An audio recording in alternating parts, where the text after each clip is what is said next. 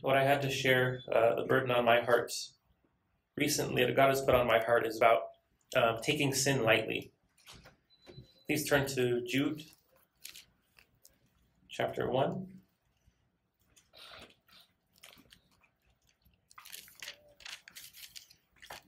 Verse 4 says, certain persons have crept in unnoticed, those who were long beforehand marked out for this condemnation, ungodly persons who turn the grace of our God into licentiousness and deny our only Master and Lord Jesus Christ. The part I wanted to underline here was ungodly persons who turn the grace of our God into licentiousness. My understanding of licentiousness means a license to sin. It's like he's talking about ungodly people who claim to be following Jesus, but they take God's grace and they say, praise God, he's forgiven us for everything and he's going to forgive us for everything. We can sin all we want now. It's like they had a free license to sin, like let's say a man was immune to getting traffic tickets. And then so he just drives crazy however he wants. And he gets pulled over by a cop and he just shows this card. He gets let go every time. So he drives as fast as he wants. He's reckless. And Jude is saying ungodly people will treat the grace of God like that. And they took sin lightly. He's talking about these people that crept into the church. And as Christians, that's one of the most shameful attitudes we can have, is say, I can indulge in sin now because I'm forgiven. But I've seen that temptation to think that way too, to not think as much of sin because I know that I'm saved and I have security. And to think, I can't really, I can't really have that. I can't really pay that much attention. It's too much work. There's so much sin in me anyways. To make excuses and to treat sin lightly. And I once went to a buffet, and there was a sign outside that said, this is all you can eat, but please don't waste food. Because even though it didn't cost the customer anymore, it costs the restaurant. It's a waste of food. And so sometimes a person can go in and pile their plate with 2 mounds of food and then just barely touch it and just leave a whole plate of wasted food. And it's a waste of food. It costs somebody something. And just because we're forgiven and Jesus paid for our sins doesn't mean that our sin doesn't have a cost to it. In our church, we try to live by a phrase that the only thing serious is sin. But if I'm honest, in reality, I've seen that I've fallen short of that and seen some sins as serious and some sins as not serious. Sometimes I've saying, I felt like, that's just a weakness. Hopefully get better from that. And other sins I've seen, that's not that bad. It should focus on the bigger things first. And that has caused me to treat some of those sins lightly. And I've seen how it's hindered my progress in some areas and disappointed the Lord. So I wanted to share a few things about taking sin lightly that the Lord's put on my heart as I meditated on it. And the first was to meditate on what my sin did to Jesus. One thought that we can have is nobody's perfect. We all make many mistakes. And by the way, I've sinned millions of times in the past. What's one more sin? What difference does it make? Since we've all sinned sometimes, and have such an amount of sin in our past, one more on our pile of sins is not a big deal. Jesus already died on the cross for my sins. I'm forgiven. So doesn't that mean one more sin isn't a big deal? But I believe that's like saying, Jesus' crown of thorns had so many thorns on it. What's one more thorn? What's a big deal if I had one more thorn to it? Or Jesus had so many whiplashes on his back. What's a big deal? Just one more whiplash. I believe having a lax attitude, a light attitude towards sin is basically saying that it's not a big deal what I did to Jesus. And do I really see that it was my sin that put him on the cross? My sin crucified Jesus. Treating sin lightly is like saying that my sins are like a thorn, and what's one more thorn in my Savior's head? It's not a big deal, but if we really love someone, we hate what harms them. So if I really love the Lord, I'll hate what crucified him, and that's my sin. I read this story recently of a man who said he hated alcohol. He had an absolute disdain for alcohol. And then he said why, and it was because he saw how it ruined his dad's life. And then as he grew up as a child, it ruined his life too. There were times when he was homeless. His family life was chaotic. And so he saw how alcohol was he saw alcohol as the thing that just ruined their lives and hurt the ones that he loved. I mean, if someone I loved was, for example, killed by a drunk driver, I think I would have such a disdain for alcohol too. In the same way, my sin is what crucified my Savior. So if I should hate it with passion and never take it lightly and say, this sin that I see in myself, that's what put Jesus on the cross. That's what caused him, that was a thorn in his head. So I never want to take my sins lightly, no matter how small they seem, because they killed Jesus. And secondly, I've also seen that it's a temptation to think that sin won't really cause any harm to myself either. And kind of like this verse says, oh, we have the grace of God now. We can do whatever we want. I'm forgiven and go into heaven. Why do we need to worry about sin so much now? Let's focus on other more important things. But Paul talked about that in Romans 6, if you just turn there. He's talking about that attitude in verse 15. He says, we'll start from verse 15 and read to 16. What then? Shall we sin because we are not under law but under grace? May it never be. Do you not know that when you present yourselves to someone as slaves for obedience, you are slaves of the one whom you obey, either of sin resulting in death or of obedience resulting in righteousness? So he's saying, are you going on sinning because God gave you grace? Don't deceive yourself. That means you're a slave to sin. If you continue to sin after God gave you grace intentionally, then you're a slave to sin, and the result of that is death. He's not talking about we all accidentally sin. I think he's talking about someone who has the mindset, God's of that license to sin. I have a free get out of sin free card now. I can sin all I want. But he's not talking about sincere Christians who don't want to sin anymore. When people are baptized, when people ask us if they can be baptized, the main question we ask them is, do you want to sin anymore? That's the main thing. But this is, Paul's addressing the people here who are saying, I'm under grace now. Praise God, I can continue to sin. But he's addressing those people and saying the result of that mindset is death.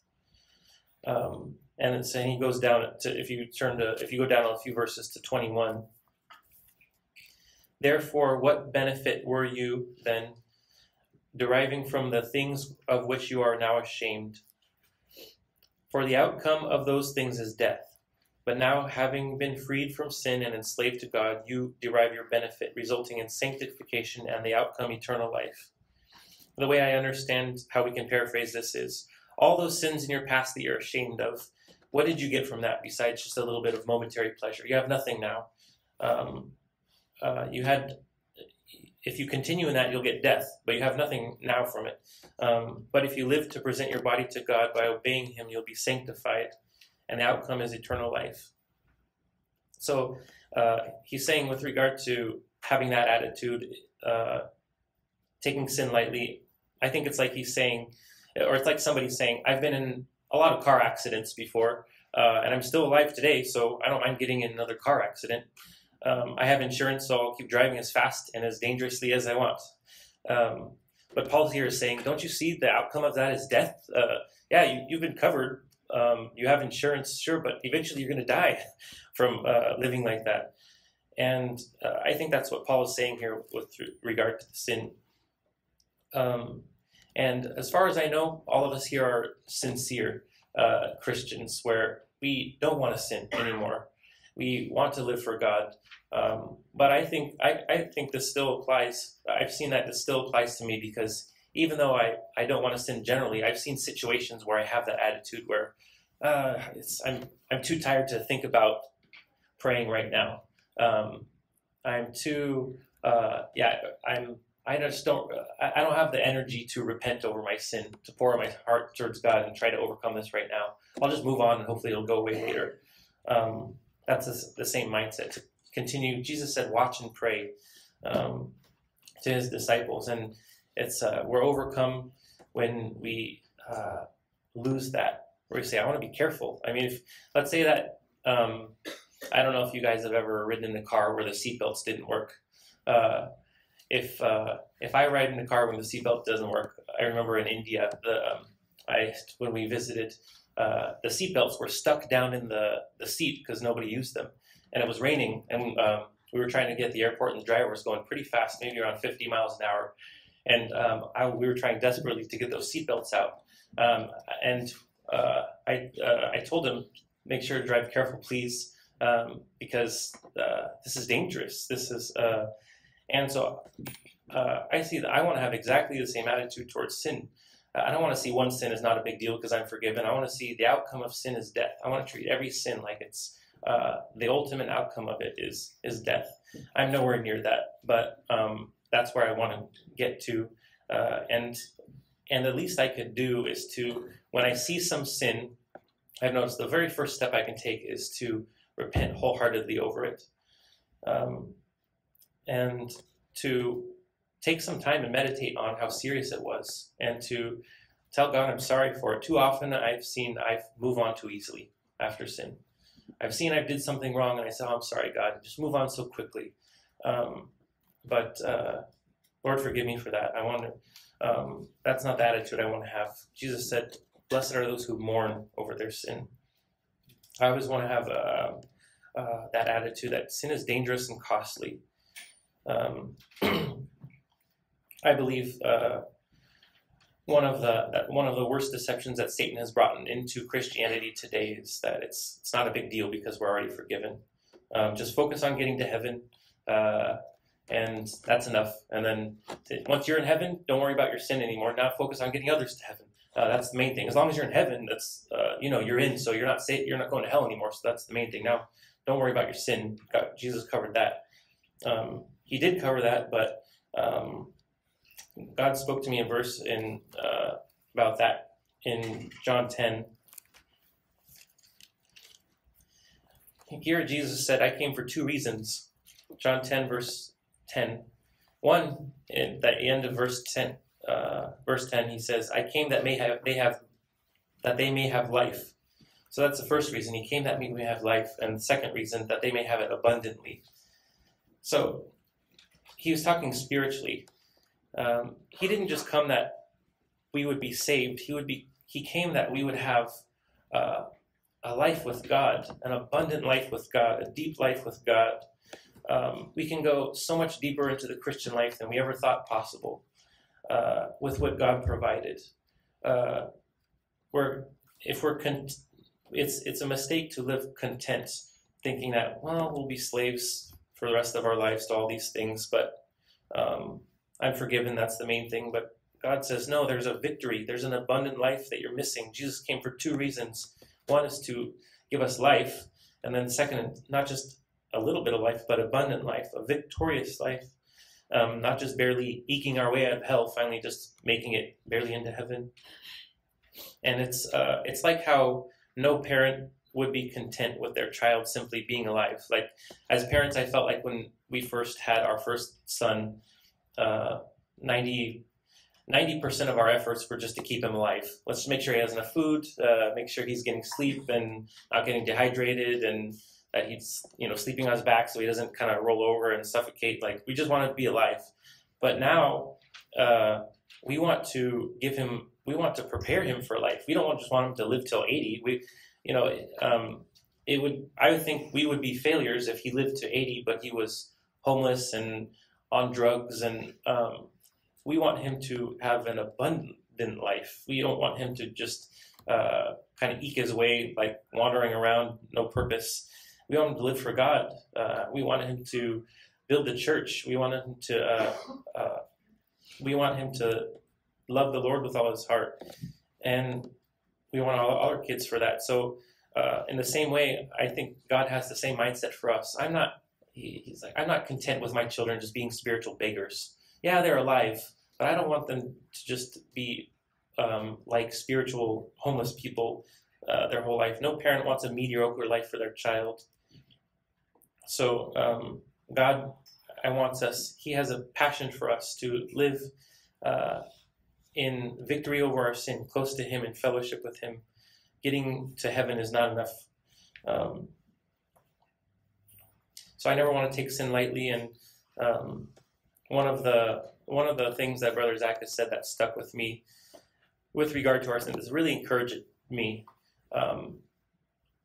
is the fact that you sin is not as serious as the fact that you don't weep over sin.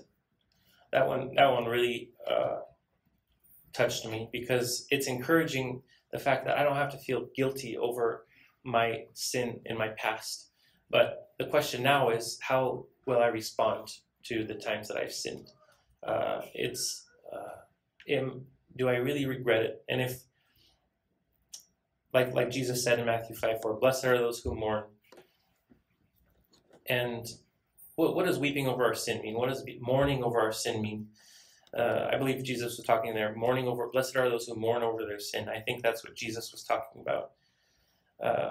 I think it doesn't mean manufactured tears. Okay, I'm going to go try to cry now, because Jesus isn't fake. That's fake. But I think it means to meditate on the seriousness of my sin and consider how bad it is, what my sin did to Jesus. And to genuinely tell God I'm sorry and I don't want to, and to fight it. Repentance without, saying sorry without repenting is a false humility. Telling God I'm sorry for that without an intention to turn from it is false humility. So I want to be always taking my sin, looking at my sin, saying, Lord, help me to be better. Help me to see the gravity of the seriousness of it. Another thing I've seen is that sometimes I don't generally know if something I did was a sin. What do we do when we're not sure? Maybe there's some vagueness there, or maybe we're at a point where, as far as we know, we're not in any conscious sin. Paul said that in 1 Corinthians 4:4. I'll just turn there.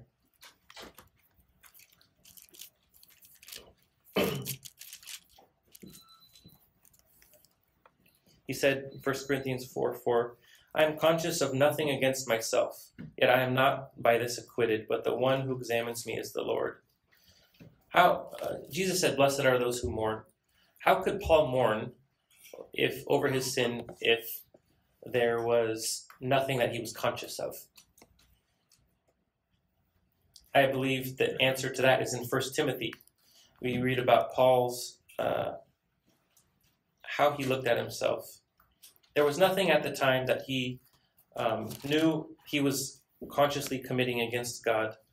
But in 1 Timothy 1:15, he said, Jesus Christ came into the world to save sinners, among whom I am the foremost of all. So even though Paul wasn't conscious of anything that he was doing wrong at that moment, he recognized he was the worst sinner ever. And I think that's the balance, that's the paradox of our Christian life, is as far as we know, we should be not consciously walking in any sin, but at the same time recognizing I'm the worst sinner ever. And I kind of think of it like the two legs. As far as I know, I'm not sinning against the Lord, but I'm the worst sinner ever. And even Jesus, it says about him, Hebrews 5:7, that he wept with loud crying and tears to the one who was able to save him from death. Because even though he wasn't a sinner, he had flesh that was tempted by sin. And so it's amazing to me that Paul and even Jesus wept. Jesus mourned without ever even sinning. He was crying over the not wanting to sin even once because he had the temptation there, and he was saying, "Father, help me. I can't do anything apart from you." It's amazing what Jesus did for us, coming here to take on our flesh, to become one of us. Like I was thinking about this the other day. Jesus, it wasn't like he was forever with God in heaven, but it wasn't like he just came down temporarily to save us and then go back into the way things were before. No, he said, "I'm permanently going to become a man. I'm going to tie myself in with mankind forever. From here on out, things are never going to be the same. I'm going to tie my fate with their fate." I believe that if Jesus would have sinned, not only would we have gone to hell forever, I think he would have too, because he tied himself to us. We sometimes think, yeah, Jesus is God. We know that he is fully God. He's the Son of God, but he chose to permanently become one of us, and he's going to be a man forever. He wasn't a man before he came to earth, but he's definitely a man now forever. He took that on. That's what he did for us. And so when he came, he got our flesh that had a different will than his Father's sometimes. He said, "Not my will, but yours be done." I see two wills there. So there was a will of his own that he had to deny. And as I meditated on these things, it helps me appreciate more what God did for me, and to want to take my sin more seriously. And like we talked about earlier in Romans 6:14, that God has given us that power to be able to successfully decide, I want to be done with this. I want to honor God. The clearest verse to me I can think of God's grace, the power that comes with God's grace, is 2 Corinthians 9:8. Another wonderful promise we memorized this year. God is able to make all grace abound to you. So he's talking about his grace, all grace, so that always having all sufficiency in everything, you may have an abundance for every good deed. Grace, his grace, is what gives all for sufficiency for everything, giving an abundance for every good deed. So we can make that decision because he gave us his grace. Praise God.